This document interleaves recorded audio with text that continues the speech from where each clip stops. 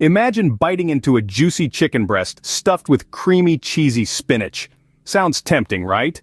Today we're going to explore how to create this culinary delight, a dish that's not just delicious but also keto-friendly. Let's talk about cheesy spinach stuffed chicken breast. It's a dish that combines the succulent flavors of chicken with the richness of cheese and the nutritional benefits of spinach. It's a meal that promises satisfaction to your taste buds, and yet it's perfectly aligned with the principles of a keto diet.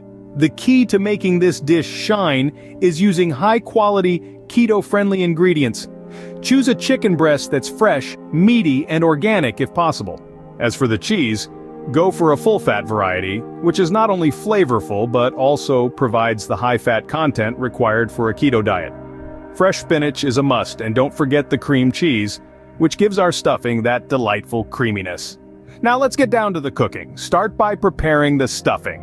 Sauté some finely chopped garlic and onion until they're soft and fragrant. Then add the spinach and cook until it wilts. Mix in the cream cheese and other cheese of your choice until it all melds into a creamy mixture. Season it with salt and pepper and your stuffing is ready. Next, it's time to stuff the chicken. Cut a pocket into each chicken breast, being careful not to cut all the way through. Spoon the cheesy spinach mixture into the pocket and then secure it with toothpicks to keep the stuffing from spilling out during baking. Finally, bake the stuffed chicken breasts in a preheated oven. The result, a golden brown chicken breast, oozing with a creamy cheesy spinach stuffing. The chicken is tender, the stuffing is rich and creamy, and every bite is a flavor explosion. There you have it, a mouth-watering, keto-friendly dish that's both satisfying and nutritious. This cheesy spinach stuffed chicken breast is sure to become a favorite in your keto recipe repertoire. So, what are you waiting for? Try it and let the flavors speak for themselves. Craving for some fried rice but worried about carbs? Worry not, because we have the perfect solution: cauliflower fried rice. Now you might be thinking, how can fried rice be low-carb and keto-friendly? The answer lies in our star ingredient, cauliflower. This versatile vegetable is a fantastic substitute for rice in our dish. It's not only low in carbs but also packed with essential nutrients, making it a great choice for a healthy, balanced diet. So how do we transform this humble vegetable into a convincing rice substitute? The key is in the preparation. We start by chopping the cauliflower into small pieces, then pulsing it in a food processor until it resembles grains of rice. It's a simple process, but it's crucial to achieving the right texture for our dish. Remember, we're not aiming for cauliflower puree here. We want those little grain-like pieces that will mimic the feel of rice in our mouth.